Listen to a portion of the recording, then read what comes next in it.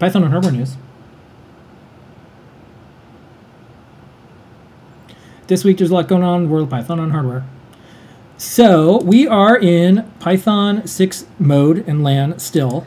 And one of the things that we're doing is a lot of deep sleep. So one of the things I keep asking about, and I'd like folks to consider, is please make some deep sleep examples. We want to test this. We want to do stuff with this. We have guides out. The naughty or nice one, I think that'd be a good one for folks to start to look at, where you can hit a spreadsheet online. Please test out all these things because we want to make almost all of our project guides right now use deep sleep. So if you try out one of our guides, check, grab the code, and chances are it goes into deep sleep, and so it's a great way to try it out and let us know if it doesn't wake up like it's supposed to. Yeah, and things from our newsletter this week. So we spotlight and highlight the low power support available on ESP32S2. We hit 26,000 people on Discord. Some of you are in there right now. PyCon 2021 was announced. One thing that's really important this year and next year is the Python Foundation is doing a fundraiser right now, and they also need your help for PyCon. It's going to be virtual, and that is their big chunk of money. So because they don't have an in-person event, the Python Foundation does a ton. You can help them. So go to us.pycon.org, and please consider getting a ticket. Please consider donating to the Python Software Foundation. We have a bunch of information about that on our site as well. We'll be getting the word out over the next 22 days.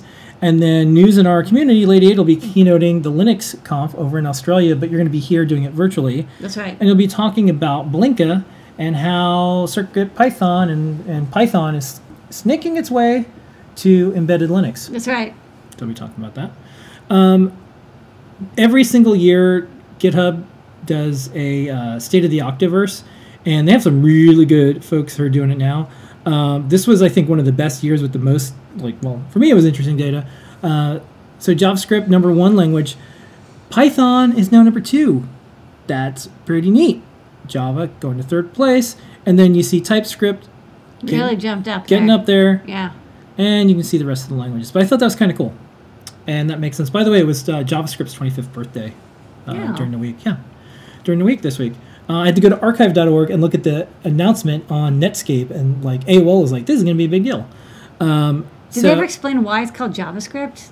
Yeah, it's obviously not really. Yeah, I have a blog post. I have a blog post. They actually talk about the idea of Java and standards JavaScript. Okay. Couple other neat tidbits. Anne helped out with this. Open source development jumps up during the weekends, of course. 35% more repos were created in 2020 than 2019. 25% more contributions to open source projects this year. So even during COVID, people are doing a bunch of open source code. That's kind of neat.